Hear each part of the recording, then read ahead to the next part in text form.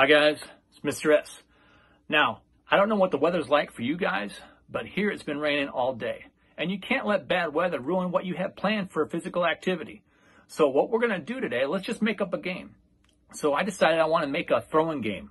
So I took some socks and I wadded them up because we're gonna be throwing indoors, so you wanna have something soft. I just happen to have superhero socks, so go figure. Then I took some plastic cups I had laying around the house and I wrote exercises on them with a marker. This one says jump rope, push-ups, and squats. And if you notice, I have 3 sets of cups, so they're stacked in 3. And I'll explain a little more about that later.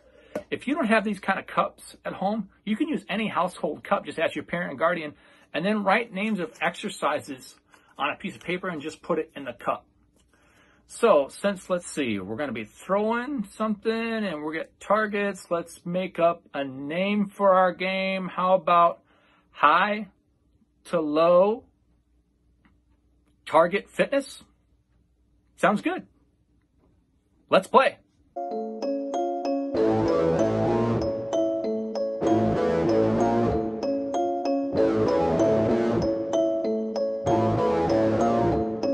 So here's high to low target fitness. And the reason why we're calling it high to low is because you're going to be throwing from a high plane to a medium plane to a low plane, so low on the ground.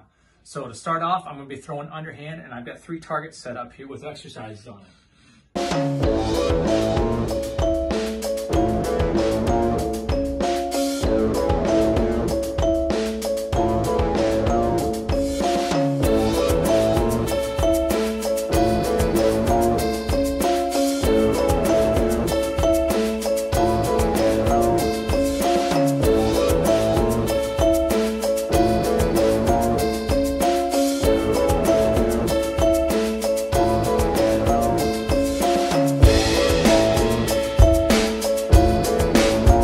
So now we have to do the exercises. So the first one, you're gonna do 5 each. It says cross jacks. So 1, 2, 3, 4, 5.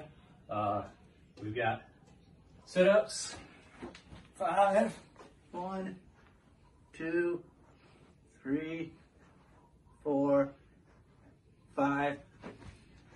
And our last one says mountain climbers. We'll get a nice set. 1, 2, 3, 4, 5. So we got that set of cups done. So you'd have to set up a new set of cups. You would do high, medium, low again, but we'd have to be a different high, medium, low. So if you just stood here high this time, then maybe on 1 foot, low or medium. Then you go here and low. Since you were on your knees last time, maybe this time you're on your seat throwing.